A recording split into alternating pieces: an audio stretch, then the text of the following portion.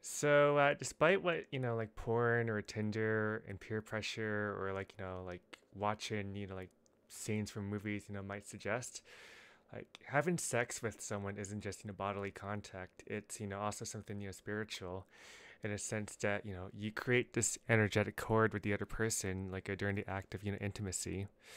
This, cord can, linger on for years, after the encounter, and it'll like transfer like like such emotional like baggage and mess between you.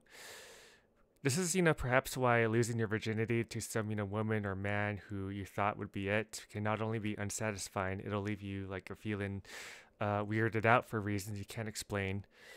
I remember Dennis Rodman, the basketball player, saying how he tried to lose his virginity to like an escort, and afterwards though I don't know, like he felt like super like like grossed out and ashamed of himself afterwards.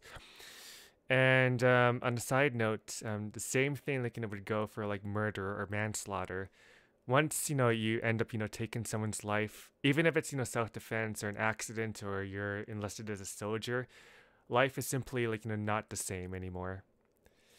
Whatever you do though, don't go around having casual sex with random people, because you're not just risking sexual disease, you're also gonna be picking up whatever unconscious emotional baggage and complexes the other person's gonna have.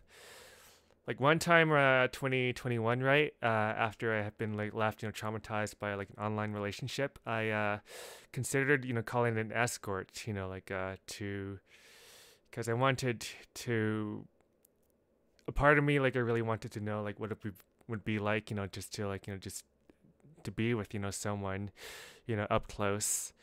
And yes, I saw the photos, of her, like, she was like jaw droppingly, like, gorgeous, hot, you know, her body and everything.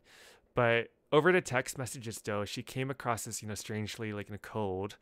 And, thank God I asked her, like, if she had, like, a fucking hot tub, time machine. And that's when her mask, started to slip off, as, she actually only cared about, getting my money.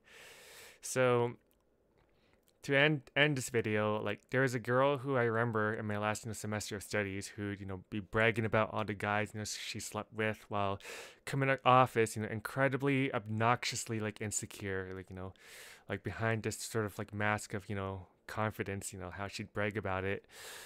I remembered vividly like in having to like just hold back the urge just to like go in her face and scream out loud just to shut her fucking face up, because I don't want to hear about like how many like dicks she's sucked. So I had like people like time and time again ask, hey Derry, how come you're still like a virgin? You should be out there like dating some girls, or getting married. Because I still didn't know the reason why, like maybe, but deep down in my heart though, like I know it's because I still believe in true love.